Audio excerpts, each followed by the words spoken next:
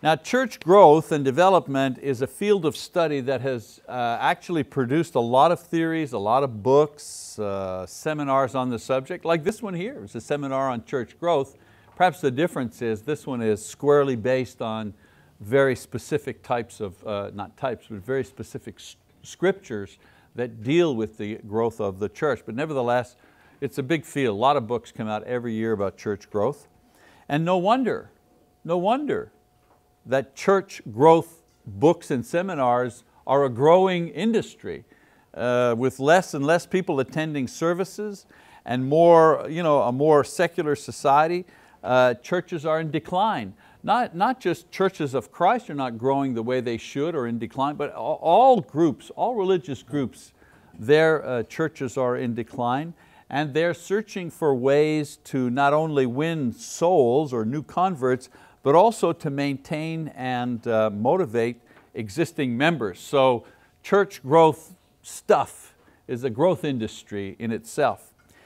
But a lot of what has been written comes from ministers of large, what we call mega churches, who have packaged their various growth formulas into books and seminars which propose to help churches reproduce in their own congregation the success that the mega churches have had.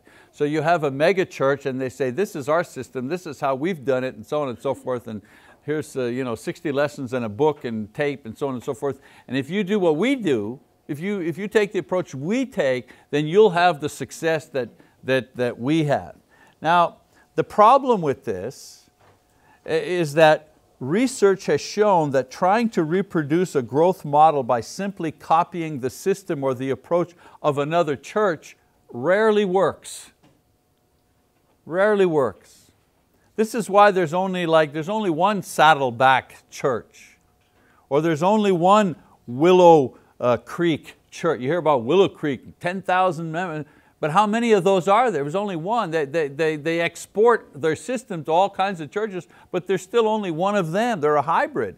In our fellowship, right, in the churches of Christ, how many Memorial Roads do you know that you can name in one? How many 3,000 member church that you know of?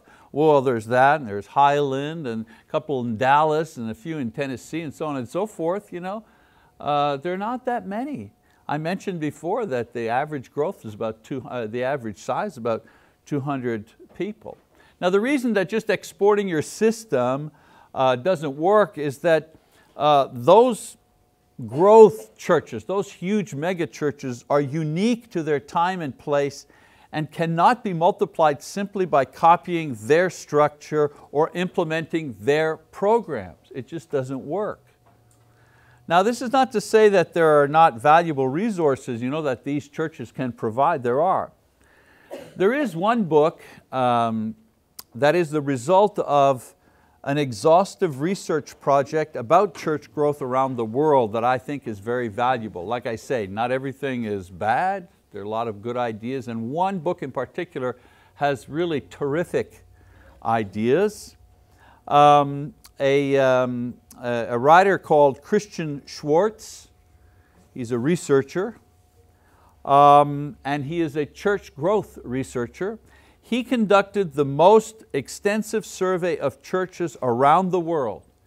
He surveyed 1,000 different churches of every type and every size in 32 countries with over 4 million responses to analyze. Now, if you're a researcher, if you've done any type of research or surveying, you need to understand 1,000 different institutions from 32 countries, 4 million respondents. I'm telling you, that is an exhaustive research program. Well, what did he want to know? Well, he wanted to know what characteristics do growing churches share? That was his question, okay? Now, do any of you remember a book that came out? It's still on the bestseller list, but there was a book that came out by a man named Stephen Covey a couple of years back, and he wrote a book called The 7 Habits of Highly Effective People. Do you remember that book? Very popular book. As I say, if you look at the list, it's still on the bestseller list, down number 9 or 10. Stephen Covey poured over 200 years of success literature. How to succeed and so on and so forth. You know, he analyzed that kind of literature, 200 years worth, in the form of biographies and systems and profiles of successful people from every walk of life. And what Stephen Covey did is he distilled all of this information down to 7 key character traits that all successful people share, regardless of time, regardless of culture. So whether you lived in England in the 18th century, or in California in the 19th century, or in Africa in the 20th century, you know, no matter where you lived or where you were, successful people shared certain characteristics, regardless of their culture, the time they lived, or the society that they lived in. His findings confirmed the important idea that success is not about how much you acquire or how much you succeed, but rather what kind of person you are. That's what he found out. In other words, character over quantity, principles over production. Well, in the very same way, Christian Schwartz has done a similar thing with the subject of church growth. His research has revealed that growing churches, all growing churches, regardless of country or position on the doctrinal issues that they have, all of them share 8 specific quality characteristics, and they possess these at a level far above non-growing churches. Now remember, when I say 1,000 churches, I'm not talking about 1,000 churches of Christ. I'm talking about Catholic churches, Methodist churches, Presbyterian churches, Baptists, Southern Baptists, Missionary Baptists, churches of Christ, Christian church, disciple. You know, he went through all the different churches. And so the results were very specific about 2 points. One, not only did growing churches possess these 8 quality characteristics, and it didn't matter which group it was, whether it was a growing Catholic church or a growing Church of Christ, it didn't matter. They all possessed the very same characteristics. And they had these characteristics or exercised them at a rate or level that was far above those churches who merely had some or all of the characteristics, but their level or practice of achievement of these were low. In other words, some churches had all of these characteristics, but the plates were spinning very, very slowly. You understand what I'm saying? All right, so I'd like to briefly share these with you today. Now before I give you these, I want to explain the difference between models for church growth and principles for church growth. Not the same thing. Number one, a model is an existing congregation that for whatever reason has experienced success and church growth. A model. The systems that are used in the model are then copied in other places in order to apply them to churches hoping to make them grow. In other words, Saddleback will export its system to another church so that they can copy their system. That's a model. Okay? Now we've done that too. Madison, remember the Madison Church of Christ in the 1960s was the largest congregation of the churches of Christ. It far surpassed some of the big ones today. It had nearly 6,000 people in Madison, Tennessee, and it had systems, they were exporting their system to other churches who couldn't quite replicate the 6,000 people model. Okay? The second idea is a principle. A principle is something that applies to every church at all times.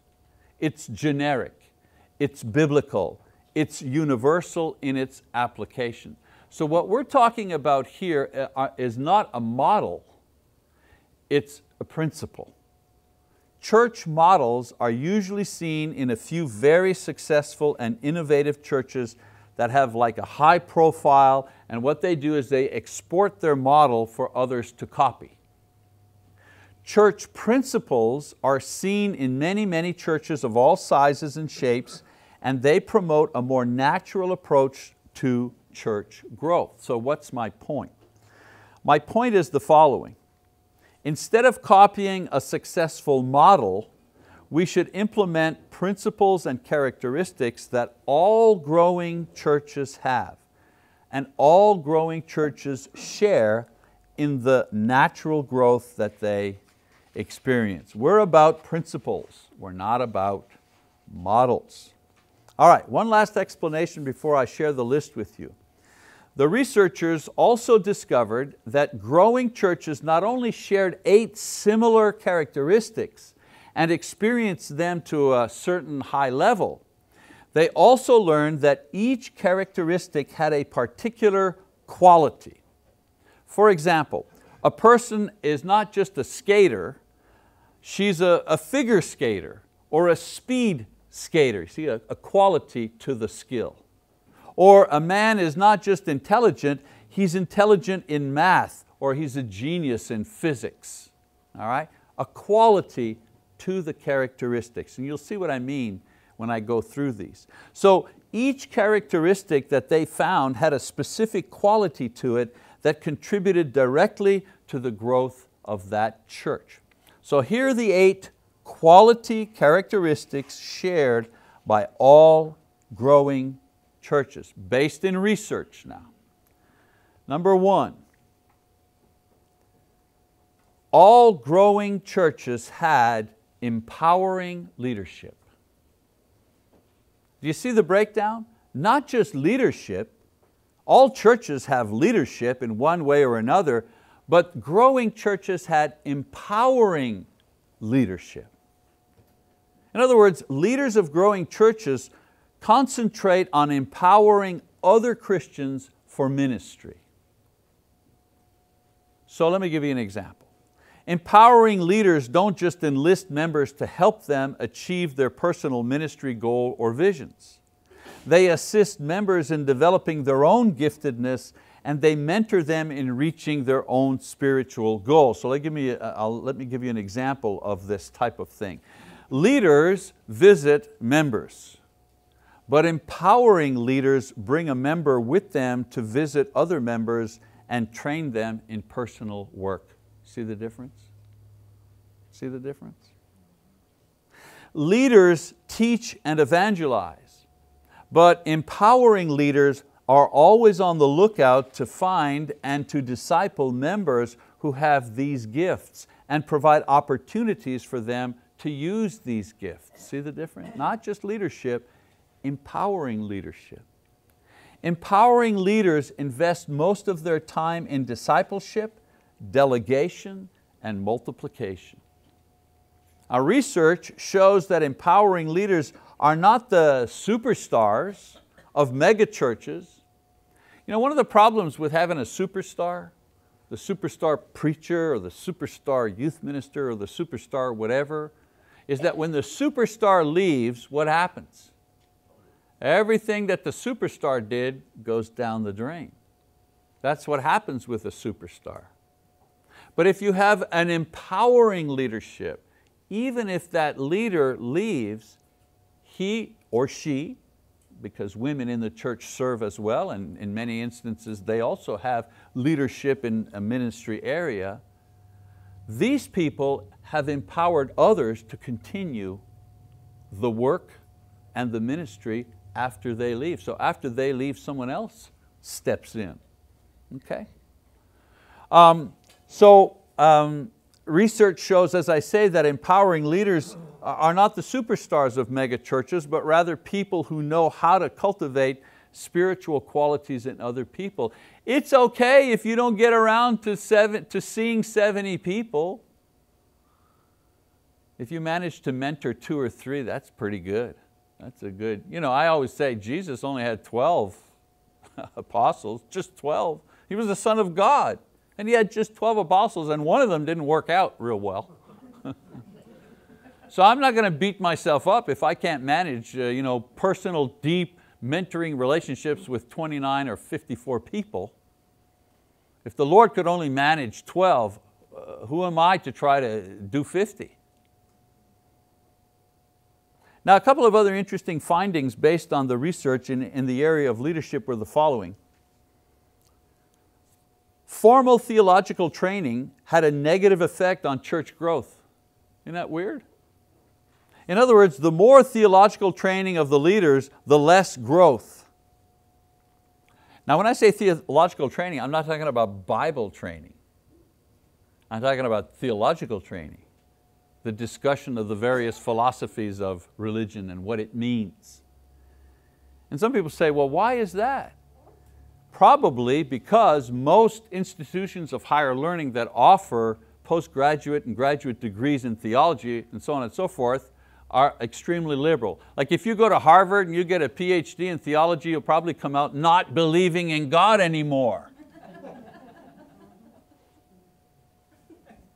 Certainly not believing that the Bible is His word.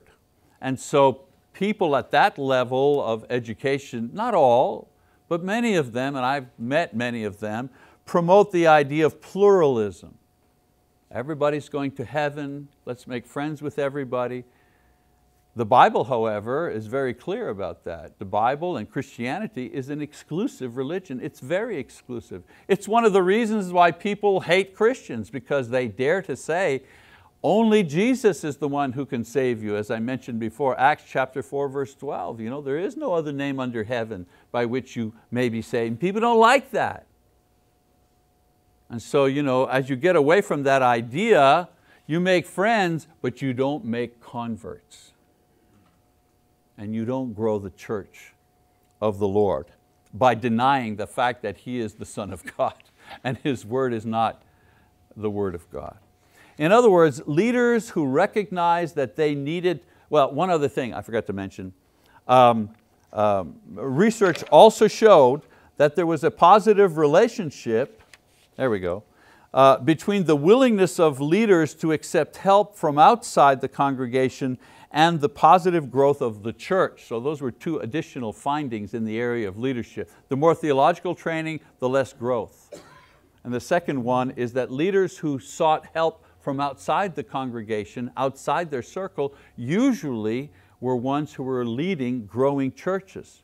So leaders who recognized that they needed help to do their jobs usually succeeded better in building growing churches than those who thought they knew it all, proving that humility is a key ingredient for successful, empowering leadership.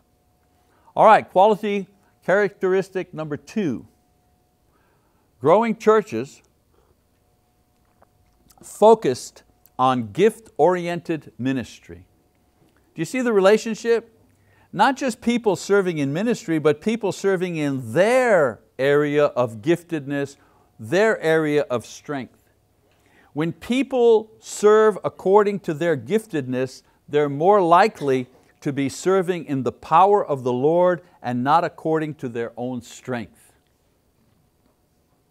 For professional ministers, identifying and training members in the use of their gifts should be a major part of their actual work. One of the jobs of a minister is he's a scout. Like a baseball scout or a football scout. He's a scout, he's looking for talent. He's looking for people. There's a joke at Choctaw, There's a kind of a running joke that goes, Bob knows, he's smiling.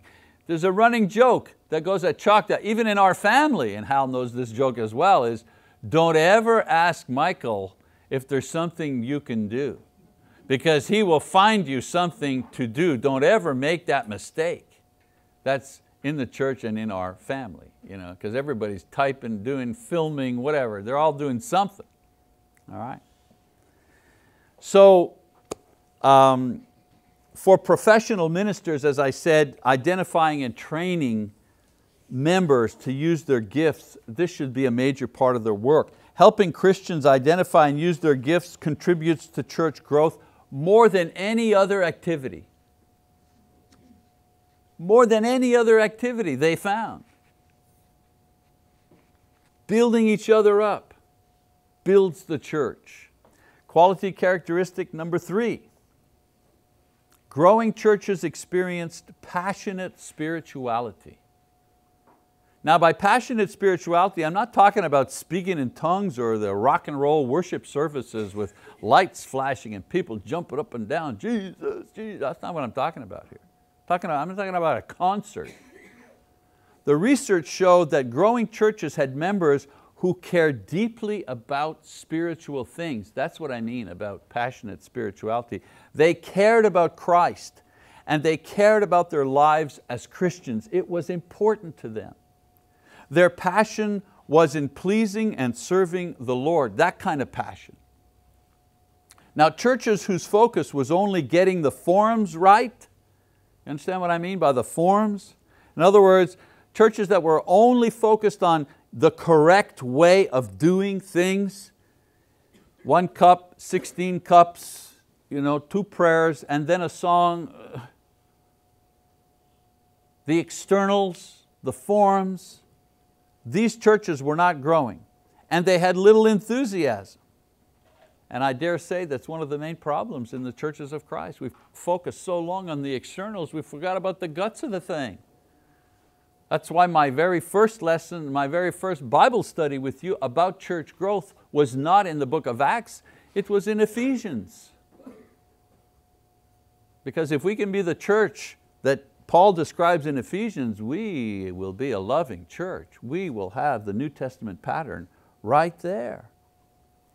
So churches where the focus was on getting their lives right and getting their lives in sync with Christ found that their enthusiasm for all things, including the forms, promoted growth. I'm not saying let's do away with orderly worship service, and I'm not saying that at all. But when the goal is simply order and we're in and we're out in an hour and let's not make any noise, and if that's the goal, then we've missed the boat. There's no passion in that. It's all externals. But if the goal is, I not only want to do what's right and be orderly and biblical in how I praise and worship God, but I want to be right with God. I want to deal with the sin in my life. I want to be crazy about getting rid of the sin. I want to be ruthless, there's the word. I want to be ruthless in getting rid of the sin in my life. I want to be ruthless with it. I want to be sexually pure and I want to be ruthless about that. And I want to be kind and I want to be ruthless about that. Tamping down my ego and screwing down my pride. When people become ruthless about being Christians and how they treat each other, that's when the passion starts to come out. Quality characteristic number 4. All growing churches had functional structures. Boy, when I read that, that was one of the most happy moments in my ministry career. When I read about the guy who was an expert in church research, who had done a thing that I myself could never do. And in his research, he simply confirmed the thing that I had been teaching all along, simply from looking at the scriptures for 10 years. Man, I said, hallelujah. Every church has some kind of structure and organization, but not all structures promote growth. That's what he said. Functional structures are those that promote church life and effective ministry and clear communication. Now what's interesting about this research is that it is, as I say, confirms statistically what I've been teaching about church organization and structure for many, many years in this Unlimited Growth seminar. For example, that the most effective structure for the church is the one that is outlined for the church organization in Acts chapter 2. It's so nice to get what you simply read from the book confirmed statistically and scientifically. We also learn, as we mentioned, we're not going over this again, there are 5 areas of ministry: evangelism, education, fellowship, worship, service. And when these are functioning properly and simultaneously, what happens? The church grows. So the research demonstrated that the closer to this organizational model the church was, the greater the growth. The further away you went from it, the growth stopped. Do I have anecdotal personal experience? Absolutely.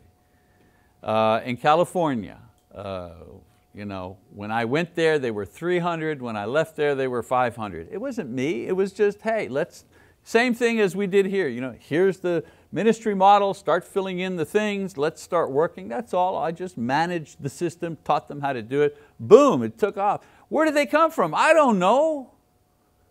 I don't know. We baptized, you know, I don't know, 20, 30, 40 people a year, but people can't, you know, some people, they poo-poo this idea of, you know, people placing, oh, that's not growth. Really, that's not growth? Who do you think sent those people here? If God is in charge of everything, and if we ask God to give us guidance in the kingdom of God, brother and sister Smith, who moved from Okima to Ponca City with their 4 kids, all of them Christians, all of them ready to serve in the Lord, you know, if that's not a blessing, I don't know what is. That's church growth. Somebody who stopped coming to church for 3 years and, you know, away from the Lord, finally his conscience, her conscience, you know, is convicted and returns and says, I want to be restored to the ministry of the Lord. I want to be restored to the church. I want to start serving again. That's growth. Spirit of God brought that person to us. So growth is they're baptized, they joined, they're restored. Hey, it's all growth. Our job is not to decide what is growth and what isn't growth. Our job's to minister. That's our job. Don't worry about the growth. I'll tell you something else. It never comes from where you think it'll come. It never does. I'll tell you a story. So in Montreal, we were having a gospel meeting. And we were having a college group, no, a church group from MacArthur Park Church of Christ in San Antonio. And there were a whole bunch of people, you know, there were like 30 or 40 of them. They came in a big bus, you know the drill, you know, the summer missions, you know, college teens, whatever. And my wife and I, you know, it was a small mission trip. We worked like dogs, I'm telling you, know, printing stuff, delivering stuff, organizing these people, putting them up in houses, whatever. And they came and they knocked doors and they handed out 10,000 pamphlets and we invited a speaker, the whole drill, gospel meeting, you know. And my wife said, you know, I've worked so hard on this gospel meeting with you, I don't want to just stay home. We had 4 kids, you know, I'm going to be home with the kids, you know. And I said, look, I'll tell you what, let's invite that little girl down the street. Let's invite her, a teenager. She can watch the kids and you can come to the meeting. Oh, great. So we hired the girl, paid her whatever, and every night she'd come to the meeting. And of course, you know how it is. We're in the church, right? After the gospel meeting, people would come back to our house and we'd talk about it, blah, blah, blah. Anyways, long story short, we didn't get a lot of visitors. We got a couple, you know, but we didn't get a whole lot of it. It was fun, it was great for us. We loved being together, fellowship, we heard some great lessons, we were pumped, you know, and we were excited at night. But the entire gospel meeting yielded only one baptism. And do you know who that baptism was? The little girl who baptized who watched our kids. She watched us come home every night excited and talking. Oh, that was great. Did you hear what he said? Yeah. Oh, okay. I forget what her name was so many years ago. But anyways, you know, and she'd listen and she'd listen and then she started asking questions. Anyways, she was baptized. She never went to the meetings. She didn't read the literature. She didn't hear the sermons. She just kind of was going off of us. And she was like, man, I want what they've got. What is it that you people have? I want some of that. So I say that story to remind you, it never comes from where you think it's going to come with the Lord. It's always, look, you just minister and I'll add. And you know what? I'm not going to ask your permission on how I'm going to add. I'll add the way and the time that I want to add. You just be convinced that I will add when the time is right. You just keep on ministering, don't you worry about that, okay? Quality number 5, growing churches had inspiring worship service. Now here we need to make a distinction between style of worship and inspiring worship. There are a lot of styles of worship services. There's high church, you know, with a lot of ceremony, you know, Roman Catholic, Greek Orthodox, that's high church. You have high impact worship with music and performance and lights and cameras and stuff, you know, church.tv or Life Church, you know, lots of stuff going on. You got the band in the back, you got the guest singer, you got the charismatic evangelist, you know, the lights and everything going on. You have seeker services geared to introduce worship to non-believers. you have a cappella style, which is the practice in New Testament churches. Now, what the research showed was that the style did not impact growth one way or another. For all of those people in our congregations that are moaning about the fact that the reason we're not growing is because we're a cappella churches, we need to get instruments, we need to start swinging here and rock and rolling here. For all the people that make those arguments, the research shows changing your style of worship is not going to impact your growth. Inspiring worship is that worship where the Holy Spirit of God is truly at work in the worshipers and they are inspired by His presence among them. You cannot manipulate the Spirit of God with your style of worship. You know what that is? That's magic. That's the basic definition of the occult.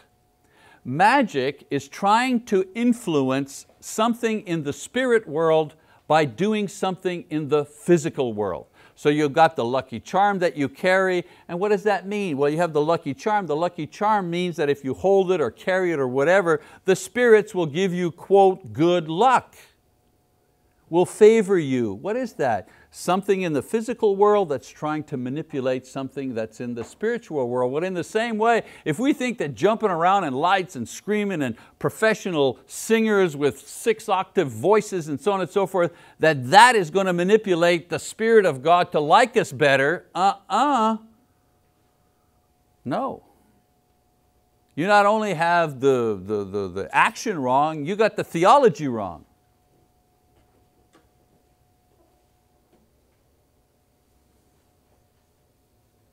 The only factor that style in worship plays is if the worshipers are offering their worship in an acceptable biblical manner and with an acceptable believing heart. If you don't believe that, just go back to the Old Testament and take a look at the relationship between God and His worshipers. Worship is about what God wants, not what we want. And certainly you've heard sermons on that before. I'm not going to repeat them here. The inspiration for worship, however, does not come from externals like the type of building or the talent of the worship leaders, but rather is a dynamic played out between the worshiper and God throughout the week and shared with others on the Lord's Day. If that was not the case, that means that the American Pentecostals, only their worship is acceptable because it's so exciting and so impacting and so high energy. And the guy who is living in South America in a small village meeting with 6 of his brothers and sisters in a hut somewhere, or in a place where I have actually been in Haiti, let's do Haiti, out in the country in Haiti, and again a stick church with 19 people who only know 2 songs. Those people's worship is unacceptable. Why? Because they haven't got an electric organ, they got no lights, nobody's shouting, nobody's jumping up and down, nobody's going nuts and rolling on the floor, so therefore their worship must not be any good. Is that the God we worship? Really? Really?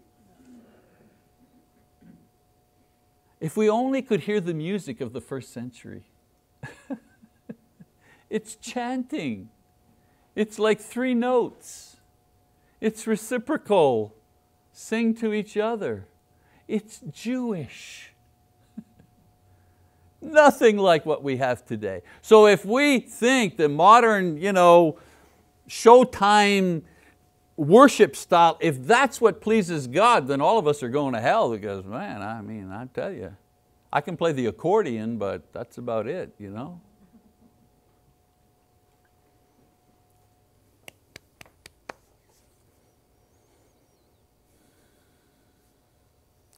The spin-off benefit of this inspired worship, this worship between me and God, is the overall growth of members who worship because of inspiration and not duty. I love to worship God. I love to do it. I love to do it. You know, the Muslims, they pray 5 times a day because you know, they have to pray 5 times a day with the prayer mat facing east and all that kind of stuff, facing Mecca. Man, I got them whooped. I pray way more times than 5 times a day. Way more. Not out of duty. Not out of duty. Out of compassion. Out of compulsion. When I open my eyes and I switch out of bed and my feet hit the floor, I begin to pray. I begin to pray at that moment. Then I pray at breakfast. Then I pray at work. Then I have my personal Bible reading time where I pray some more. Then I pray before all my meals. Then I pray with my wife. And as my head hits the pillow at night, the last thing that's going on in my mind is what? Is prayer. I'm praying. Why? Because somebody, some mullah somewhere told me I got to do it 5 times a day? No. I love God, period. I love Him. And when I remember what He's done for me, where I was at in my life when He found me, I mean, you don't need to hear my story. It's ugly, it's bad, it's terrible.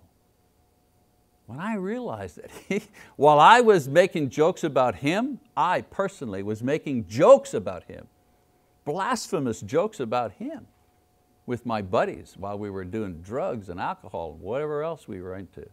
While I was making those jokes, He was preparing to save me. How can you not love that person? How can prayer be a duty? So take 400 people like me and put them all together in one place. You know how much power that can produce?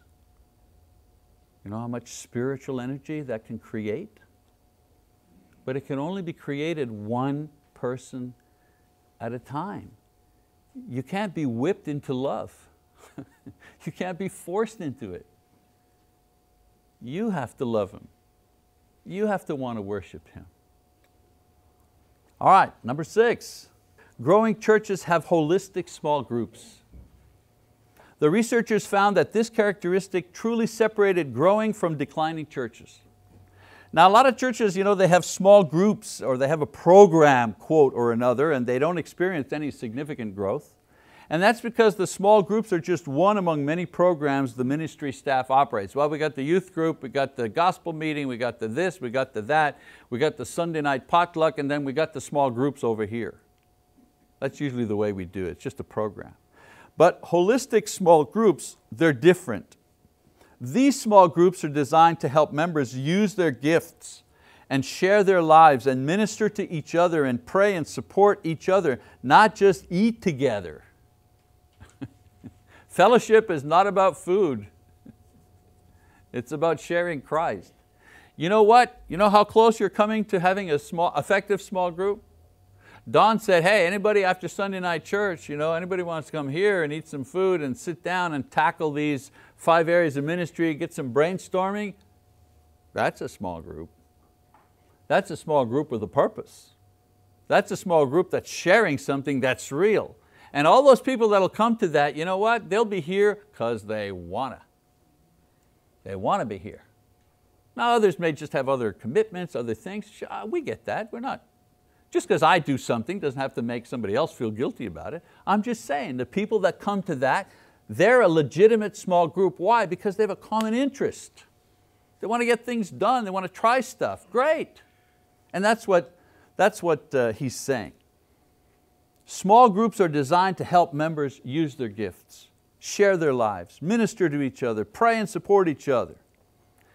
Schwartz says there's an enormous difference between church leaders discussing evangelism and loving relationships or gift-oriented ministry in its staff meetings and having Christians integrated into a small group and go through a process in which he or she actually experiences the meaning of these things in real terms within the confines of the group. So if the small group is just meeting to eat, that's one thing, but if the small group is meeting together in this instance to think about how can we evangelize, who's got a good idea, and somebody comes up with an, oh, everybody gets excited, everybody's on board. Well listen, I'll do this, I'll do that, whatever.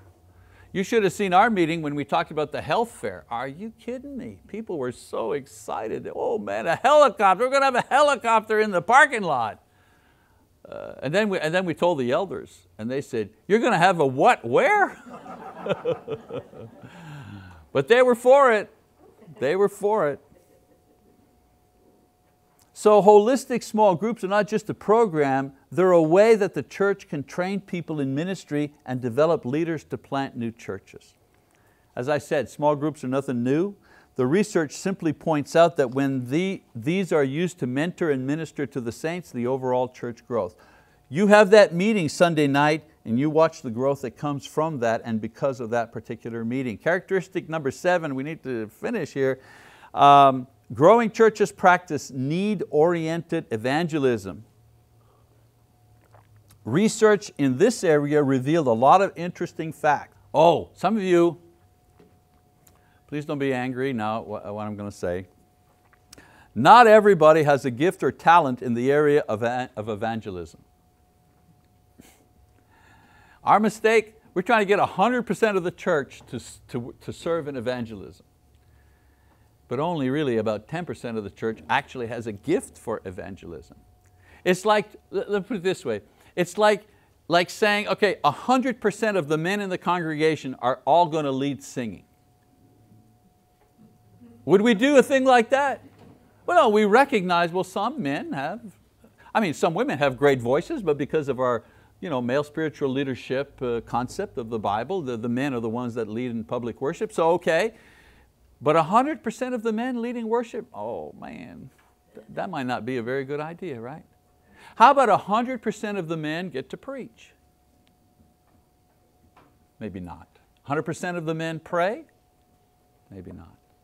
100% of the women teach the teenage girls. 100% of the women teach the teenage girls. Really? So why do we think 100% of the church ought to be serving in evangelism? Not everybody has the gift. We're all responsible to share our faith, but not everybody has the gift of evangelism.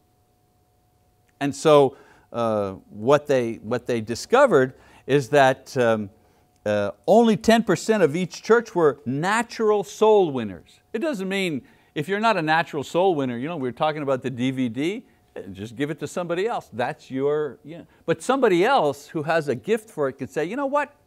Why don't you come on over to my house on Thursday night, and I got this great little video here, it's called Christianity for Beginners, and I bet you there's some interesting stuff that we can talk about together, so come on over, I'll make some coffee, blah, blah, blah.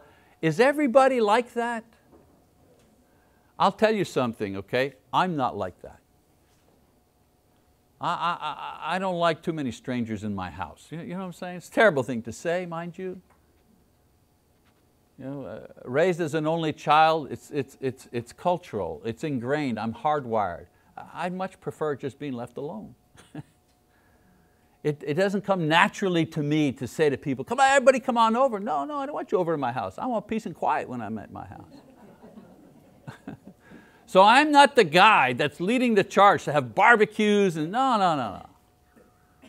But we got people like that at church. Sunday night, Bobby's like that. He has, we have boxing night at his house and we come on over, let's go, let's do it. Not everybody has the same gifts. Statistics showed, however, that each member had about 8.5 contacts each. I don't know how that half a contact turned out, but I guess it's a math problem. So each member, not each one who's gifted in evangelism, each member in the church has about, statistics showed, about 8.5 contacts apiece. In other words, people who were not believers, not members of the church. And they found that these were two factors that promoted growth in the church due to evangelism as opposed to growth by placing membership. First of all, the leaders knew who were gifted in the area of evangelism, and they made sure that these people were active in this area. Remember the whole idea? The leaders know who have the gifts, so they know who has the gift of evangelism. They provide them with resources to do their work. And then growing churches focused in evangelism, not making new friends or developing contacts with strangers, but rather concentrating on the 8.5 contacts that each person already had. In other words, never mind door knocking to people you don't know. Never mind coming up to strangers you don't know on the street. You already have 8.5 natural contacts that you know. Growing churches focused on that.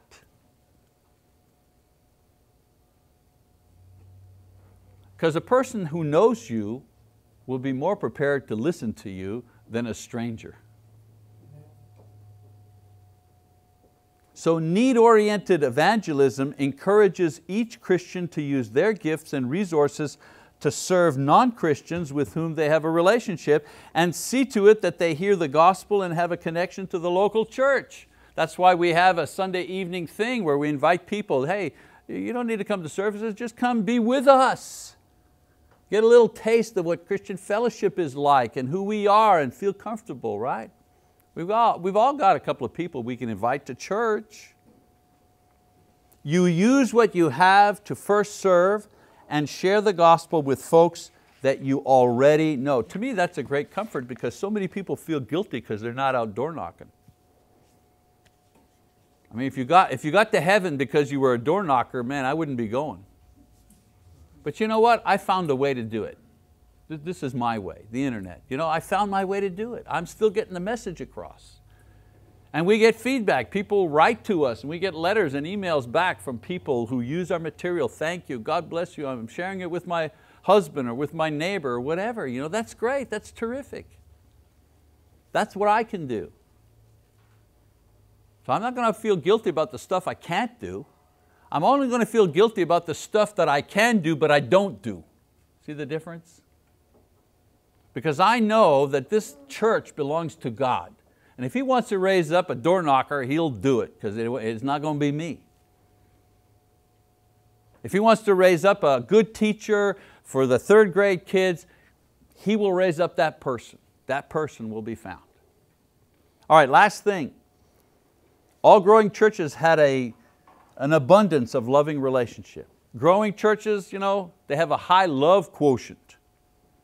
Declining churches have a low love quotient. Does this seem strange to us? That the God of love would be worshiped by a church of love? Would it be biblical if we called our church the Ponca City Church of Love? Would that be true? Might be weird. The research showed over and over again that a loving church is more powerful than an evangelistic church, or a busy church, or a church that, quote, holds the truth. When I go home, I go by a certain street and there's a sign there, okay? And on that sign it says, the disciples of truth, with an arrow up this street. Imagine saying that, we're the disciples of truth. We're the only ones that have this truth. Now don't get me wrong, the church needs to evangelize, it needs to minister, it needs to speak the truth, but Paul the Apostle says, the goal of our instruction is love from a pure heart and a good conscience and a sincere faith. Do you hear that? The goal, what we're shooting for in what we teach people is that people have love from a pure heart and a good conscience. So if a church claims to be evangelistic or busy and a pillar of the truth, but is deficient in love, then there is something missing. There's some teaching or attitude that is incorrect, because where the Spirit of Christ is, there is love. People come to Christ and His church because of the gospel and because of ministry and teaching. But I'll tell you, brothers and sisters, people stay in the body because of love. So when I was 30 years old, I had been on the road for 2 years. When I mean on the road, I mean wandering around, traveling around by bus, by train, across Canada, down the United States, looking at different religious things, not working odd jobs, you know. And I told you my story. I went to this church, you know, that said sinners are welcome at the Church of Christ, and that was interesting. You know, I read the article, Jesus loves sinners, so on and so forth, and I went, I checked it out. Oh, you should have seen me. I don't know if you would have really liked me if I came into your church when, you know, 35, 36 years ago. Because I walked in, I had jeans, a jean jacket, a black shirt, sunglasses, cigarettes in my pocket. And I sat in the back. I hated the music. I hated the music. I mean, really. Not the words, the music. Because I like jazz, I still do, you know, Brubeck and Davis and all these guys, that's who I like, you know. So I go in and I hear the music. What a friend we have in Jesus, country and western music. No, I'm not making fun of the words, mind you, but the music is just, it's country and western, that's what it is, and the way it was being sung, you know, I despised it. But here's the thing. So I walk in, not too sure what's going on, and this lady comes up to me, and her name is Hemsey Brown. Hemsey Brown from Jamaica. And she says, you come over here and sit next to me, son, you know, okay. And I sit next to her, you know, and she took out the songbook and showed me the song, and she said, now, you know, they're not all like this, those songs. We have other kinds of songs.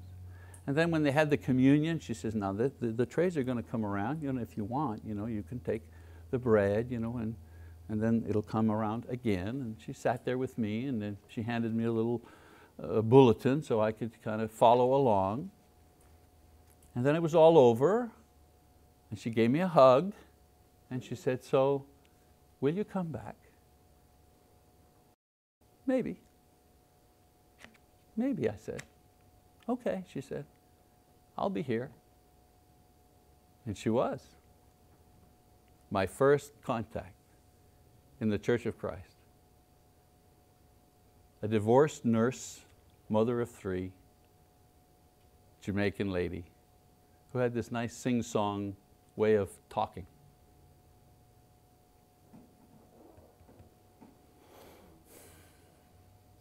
No love, no growth.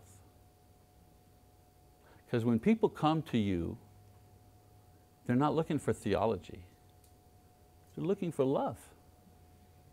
That little girl who's got 2 kids and her husband dumped her, and now she's got to make ends meet, and she's tired all the time, and somebody invites her to church and so on and so forth. Do you think she cares for 1 minute, for 1 single minute, do you think she cares that we don't use instruments in our worship? You think she cares about that? You think she cares about male spiritual leadership, or that we're a New Testament church? You think she really cares about any of that? The only thing she cares about is, are these people going to love me? Are they going to accept me? I've got a blown up marriage, I've got 2 kids, and you know what? These 2 kids, I've had them by different men. And one is kind of black and the other one is white. You know, are they going to love me? Can I find a spot here for me? And she'll be able to tell by your faces. She'll be able to tell, she'll know. There'll be time to teach the word, absolutely. And there'll be time to explain why we do the things the way we do them. And there'll be time to answer the question, you know, I noticed that it's just men that go up there to pray and to do, why is that? There'll be time for that. But if there's no love, I guarantee you there'll be no time to teach. So growing churches are churches of love. So there they are, the 8 essential characteristics for growing churches, principles that can be applied to any church, anywhere. I could preach this sermon anywhere. They're biblically based. They have been statistically proven through the most extensive survey ever conducted on church growth. There they are, all 8 of them. Empowering leadership, gift-oriented ministry, passionate spirituality, functional structures, inspiring worship, holistic small groups, need-oriented evangelism, and loving relationships. Now most churches have some or all of these characteristics to a greater degree. The point of the research was that growing churches had all of these, and they had them in abundance. So the invitation, you know, for this lesson is not, you know, repent and be baptized, not preaching the gospel. The invitation is, do you want to be a growing congregation? And if you do, these are the principles that you have to cultivate. And this, the pattern, is the structure that you need to be based on. You combine these two things, there'll be nothing stopping you, nothing at all. This will be a leadership church. People will be coming here to watch what you do and how you do it.